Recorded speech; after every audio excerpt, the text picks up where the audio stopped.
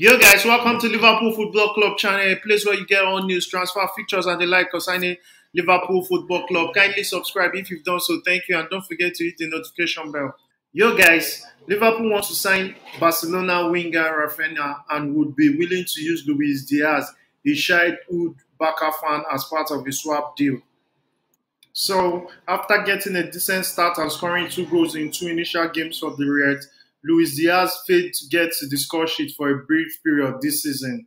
However, he has since returned to fine form. He can now, however, reportedly join Barca for the next chapter of his professional career. In a recent interview, his father stated that Luis Diaz has always been a fan of Barcelona and it is a dream for him to play for the new camp outfit. According to Spanish outlet Fidges.net, the Reds have considered signing Rafinha.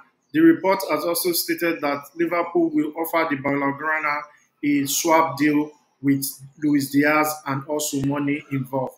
Diaz joined Liverpool from FC Porto in 2022, and since then he made 61 appearances for the Anfield outfit, recording 15 goals and 9 assists.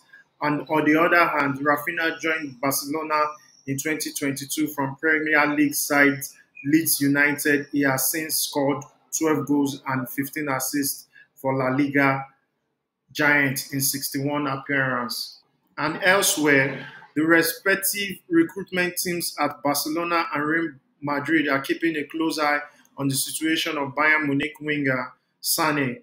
That is according to the Sport, who on Sunday has provided an insight into the mounting interest in the signature of the German international.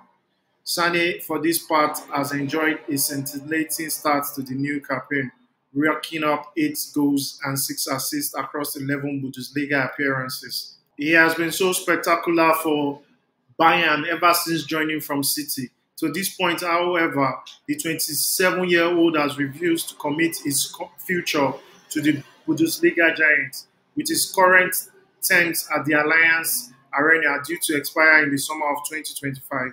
A number of European heavyweights have therefore been alerted to Sané's situation, and as such, 2 clubs have been in the front form trying to get a signature, Barcelona and Real Madrid. So guys, a January transfer is likely part of the question, depending on what Bayern is going to ask for.